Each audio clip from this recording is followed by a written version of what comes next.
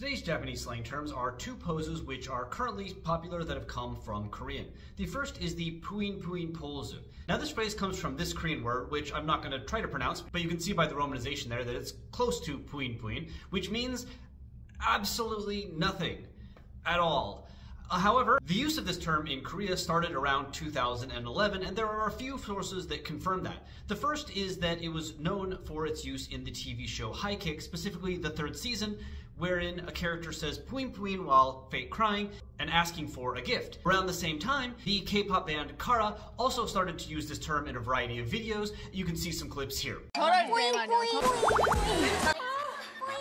And then finally, as the third part of evidence, here's the Google Trends chart for p'in p'in in Korean. And as you can see, it had a huge spike in 2011, a pretty quick fall from fame there. Although, don't think it's dead, you can absolutely find people still using it on Twitter in Korean. As for which source was first, I can't really tell you that. I read some people online saying it was the High Kick video, but really, who knows? Who knows where they got it from? What is unquestionable, though, is that Japanese people were aware of this and started jumping onto it and calling it the p'in p'in pose, imitating what you saw in those videos, also by 2011, so the same year that we're seeing it take off in Korean.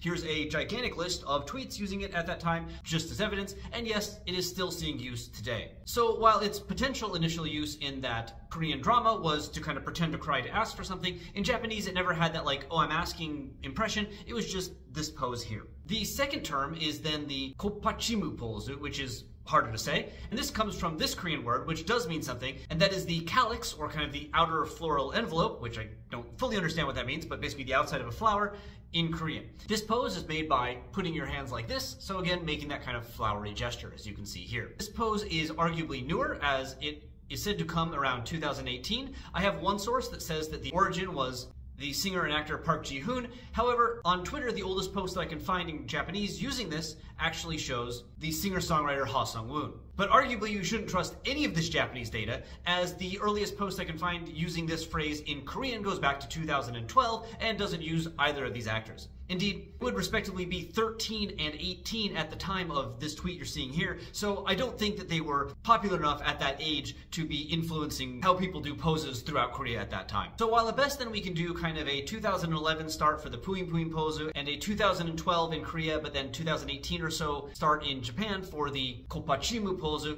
there's no question that both of these are being active in Japan. They are not old hat at all, and indeed that makes sense because they're done down here rather than at the top of your head. See you next time.